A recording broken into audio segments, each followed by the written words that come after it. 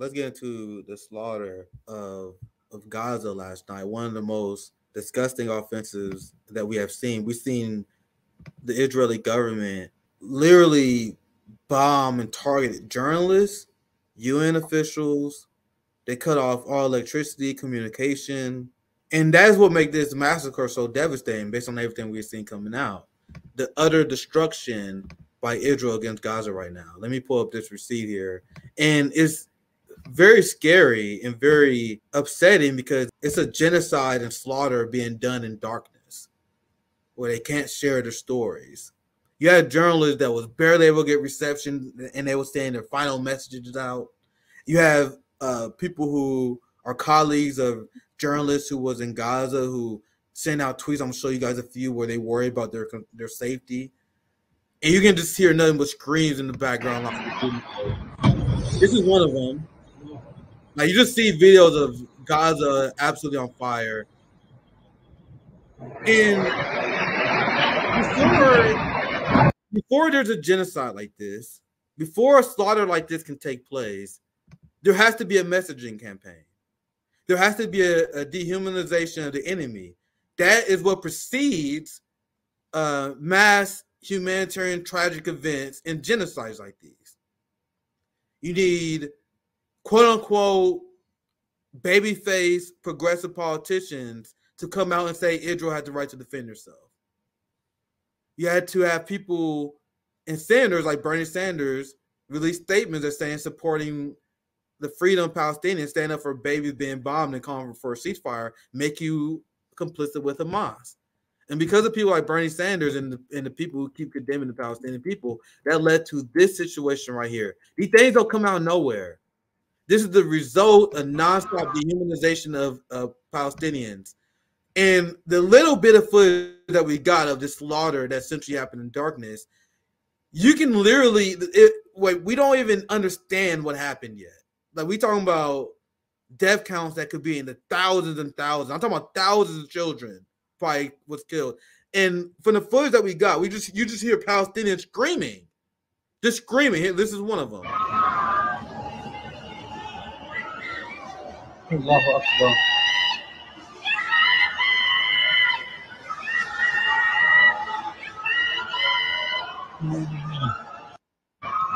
That's all you hear. Like, from everyone who able to get anything out of Gaza. This is what the West is doing. And I give your thoughts on this here soon, Noah. But this is from Sprinter. In the past 20 minutes, Palestinian Israeli media are reporting that Israeli Air Force has launched what appears to be the most violent and massive air campaigns against targets inside the Gaza Strip. According to the Palestinians, this is the heaviest and unprecedented attack by Israeli warplanes since hostilities began earlier this month. I want you guys to realize that the death count for Palestinians is already double the Israeli slaughter from 2014. I'm going to continue here. Local media reports a complete disruption of communication and internet systems throughout Palestinian territory. All regions of the Gaza Strip are now under airstrikes as sounds of massive explosions were heard everywhere. Like, we don't even know what really happened yet because there's a blackout. We got a little bit of film. Now, I really hope we don't get in trouble on YouTube here because this shit has to be shown. Like, Noah, when I first saw this last night, I literally thought a lot of this shit was fake. Then I checked so many sources, and a ton of people were posting this stuff. Yeah, I saw it when I woke up this morning, and my stomach just kind of dropped because if you remember yesterday, they were talking about turning off all of the electricity to all of Gaza, right?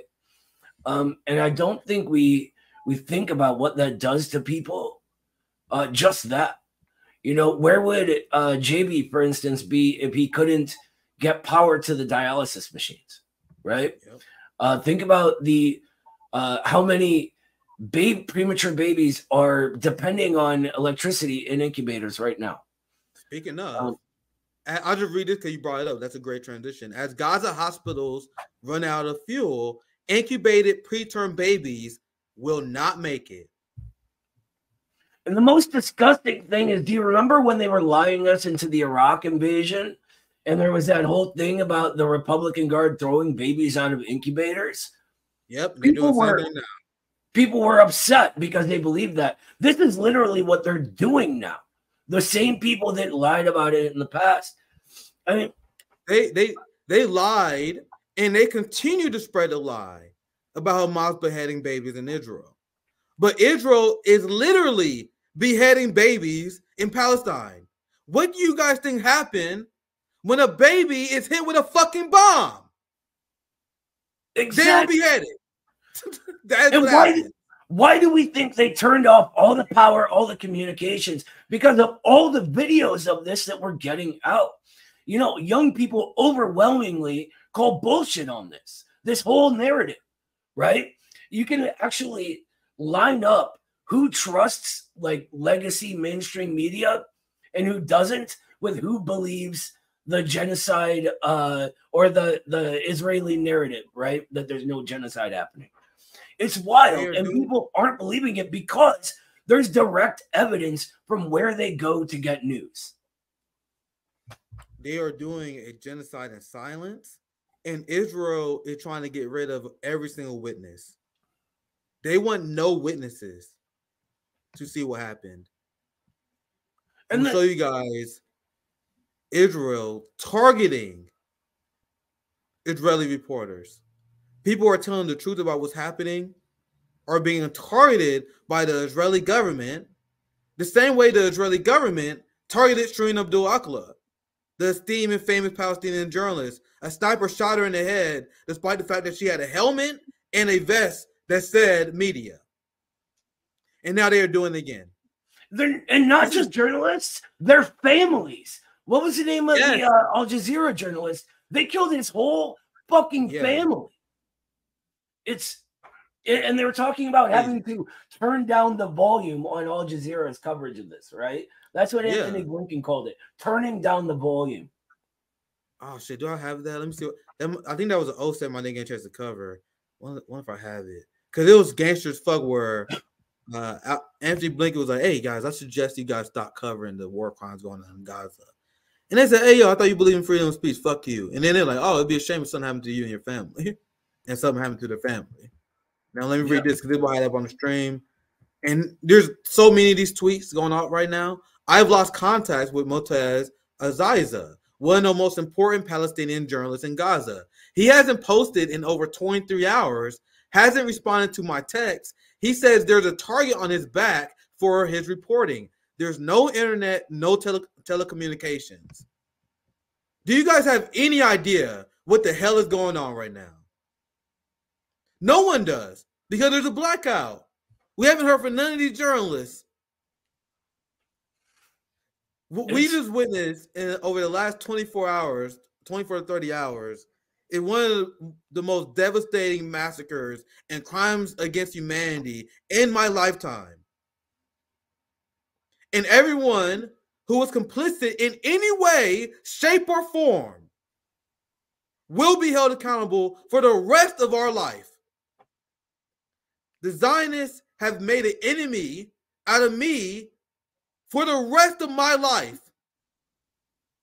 And I'm being very careful what I say on YouTube. You know, be very, very careful. It's almost on site, fam. And here's the thing. Years after it's no longer dangerous for the truth to let out, the ruling class always begins letting it out. We all know we were lied into Iraq now. Right? What happens when people finally go to their mainstream corporate media and go, oh, that was all a lie too? And let's say Israel continues this, right? How many Palestinian people are going to die? And how many people are going to sort of own that for cheering it on? You know, and the most disgusting thing about it, I don't want to like rant. I know it's not my show or nothing, but the most disgusting thing about it is this has happened to Jews, right? This is literally what the Nazis did to us. My grandfather fought in the Red Army in World War II because they were coming to exterminate us. If he saw what these people were doing in our name right now, he would be absolutely disgusted. He would turn his back on everything. Everything, I'm telling you. I know that it's sad. Yeah, you have thousands of Jewish New Yorkers that was protesting "Not in Our Name." You have Jewish protesters all over the world. There was a protest in the UK, "Not in Our Name," and at the same time, you have right wingers, people who are not Jewish, like Meghan McCain, that says anti-Zionism is anti-Semitism. So there are non-Jewish, and because in America, I saw someone tell me this. I need fact check, but someone was like, there are more people who support Zionism among evangelical Christians than Jewish people. And I'm saying, this is my caveat right now. I got to fact check that. So that's my caveat. I got to fact check that. A friend told me that. But based on them, what they said, more evangelical Christians support Zionism than Jews. So you have evangelical Christians looking at Jewish people who want peace and calling those Jewish people fake Jews. What is more anti-Semitic than that? Right. Noah, Meghan McCain and Jesse Waters and all the identity politics pushers now on the right think you, a person of Jewish heritage, is anti-Semitic. What are your thoughts on that? Because I think this is a good transition. Because one of the reasons I brought you on, because you're one of the many people that's actually advocating for Judaism in the right way. But go ahead, Noah. I want to get your thoughts on this nonsense that comes from Zionists, propagandists attacking real Jewish people who stand for peace. It's wild to me that, first of all, he gets to decide who's Jewish and who's not, right? But to me, it seems like the more anti-Semitic thing would be to treat all Jewish people as a monolith, as if we all think the same thing. And if we don't think what these Christian people want us to think, we're not Jewish enough for them, and we're the anti-Semites. That's wild, right? Secondly, there are quite a few Jewish groups here that explain the sort of Talmudic law, which is like one of the Jewish books of laws, right? Rather than just the Torah. And in Talmudic law, it talks about the sort of promised land, right? That it's the work of the coming Messiah. So for people to go about doing work that is the work of the Messiah who isn't here yet, sort of strips them of their Judaism in the process, right? And so these groups say, these guys, when you become a Zionist, you lose any Jewish character you had anyway. So to talk about anti-Zionism as anti-Semitism makes no sense whatsoever to them. That was Nikki Haley was saying. She was saying anti-Zionism, anti-Jew, make me your anti-Semitic. And I'm like, you're a Christian, aren't you? Who the fuck are you to say that? In Palestine, there are quite a few of these stories I see. Jews are conscious opposed by Netanyahu. Genocide protests at PSU. There have been so many protests. Let's see if I can find some more. Some I've seen posted in London. I don't know if this is a Jewish Free Palestine protest. That's one of them here. Let's see if I can find another one. Here it is. U.S. Jews protest Israeli invasion of Gaza and Grand Station. Yeah, this is what I mentioned earlier. Let's play the video just a little bit.